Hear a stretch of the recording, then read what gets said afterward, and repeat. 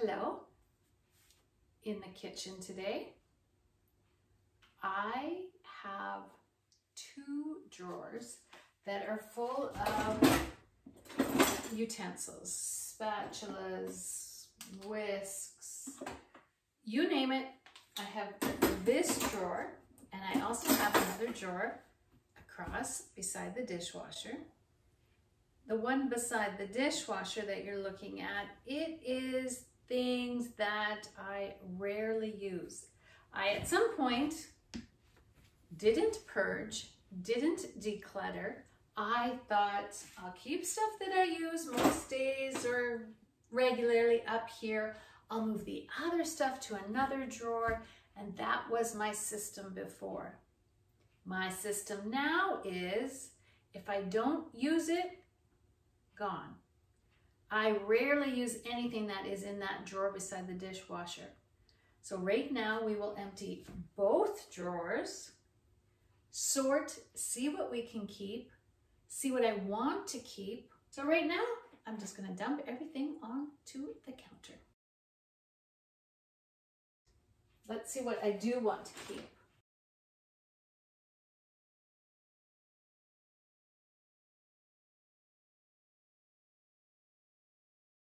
When I said I was not going to keep anything in this drawer, exaggeration, because there is some things that I found I do use that are in this drawer. Not too many, but a few.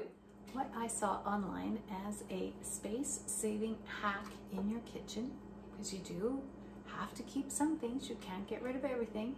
Take the command hooks and hang them. I wasn't sure if I wanted to hang them up top, but I think I'm going to go down and we'll hang them. I will show you the end product, what goes back in the drawer, and that is going to save me a lot of space. I do think the first thing is purge and declutter, but we have to keep some stuff. So what we're going to keep nice and organized. You know what you've got. You won't rebuy doubles. You know where everything is.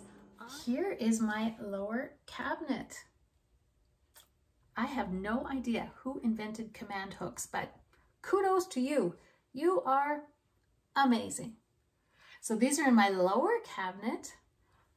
It's out of the drawer. I can see what I have. Some of them I don't use very often, only when you're baking. Spatulas, can opener we don't even use often, but you have to have a can opener, like, let's be honest. Out of the way. Vertical storage instead of horizontal storage. I love it. I'm thrilled. Weirdly, this makes me really, really happy. So back up top on the counter here. Here is my wonderful command hooks down on there. Now in this drawer, I only have things that didn't have holes in them, which was too bad. But what I use, the clips are all in, and this drawer is practically empty, and it thrills me. And this is the pile that's going to bless somebody else. I kept one rolling pin. I don't need 2 rolling pins. I don't need this for making tarts. I just don't bake much anymore because the kids are grown and I'm the only one left to eat it. If I'm going to have ice cream, we just use a spoon. We don't need a special thing. We never bring it out, so why keep it? Lots of chopsticks, takeout chopsticks here that need to go.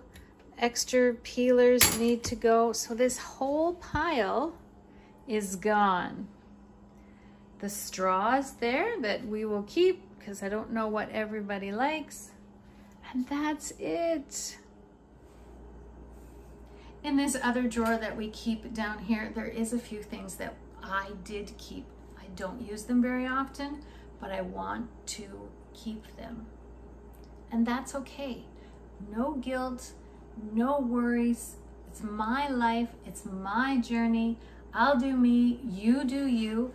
Don't let any other minimalists that only have 2 spoons and 2 forks and 2 knives make you feel less than if you want to keep a few things.